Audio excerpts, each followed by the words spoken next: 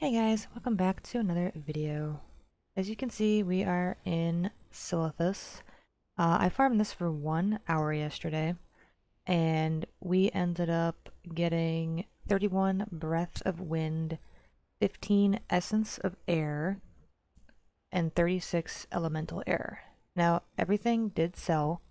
However, the profit wasn't as good as it probably should have been. We made about 2,561 gold in an hour's worth of farming. So, I mean, if you're doing this just for you, for, leveling up professions or whatever, I'd say, go for it. But if you're looking to make a ton of gold, it's really not going to give you a lot unless these prices go up more. But I'll just show you guys where to go.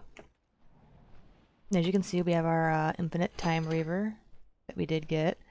And we also just sold the void wrap leggings of the Peerless for a little bit of gold. It wasn't a lot. But I'll just show you guys where you're going to want to go and what you're going to actually want to be killing.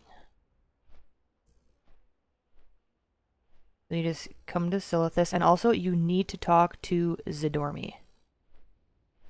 And you have to ask her, can you show me what Silithus was like before the wound in the world?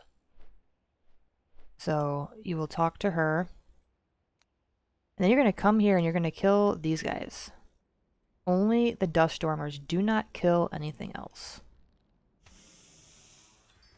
And honestly, like, they don't give a lot. They only give you one of something per kill. So see, we just got 1 elemental air.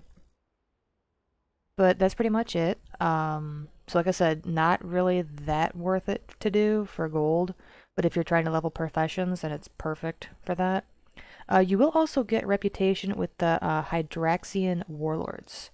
So if you need that kind of reputation, perfect farm for you. Make sure you guys check out my Twitch sometime. I stream on Twitch every Tuesday, Thursday, and Saturday.